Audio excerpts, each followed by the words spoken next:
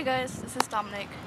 I'm doing an intro of the whole YouTube collab with everyone else. I'll just do the basic stuff saying my birthday's on Halloween. Yeah, I'm turning 17 this month too. I like pastel colors because they seem highly relaxing. What do I do in my free time?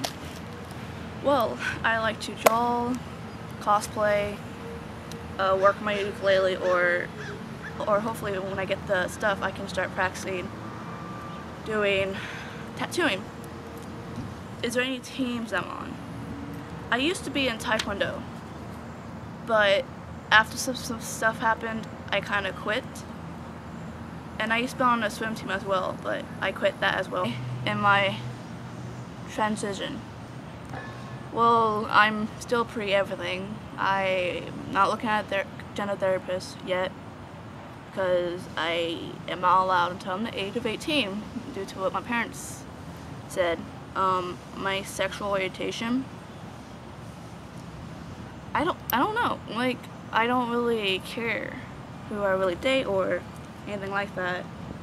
I honestly don't like putting labels on that stuff because there's no point putting labels. I have to say my sexual orientation, it'll probably be pansexual. I seriously hate putting labels on everything. Oh, and I'm also, I don't know if I mentioned this yet, but I am also a transgender male. Visited Colorado, Georgia, Tennessee, Massachusetts, New York, Connecticut. I think that's it. I currently live in Kentucky. Oh, fun fact. I like to change my hair color mostly every few months. Like, you might see my hair a different color quite soon. No joke. And that's like one of the things I really do a lot. Oh, by the way, this is my school because I don't have nowhere to shoot at my house. And if I shoot at my house, I might just be in a bathroom. Be like, hey, what's up, guys? But I don't want to be in my bathroom. I'm also the type of...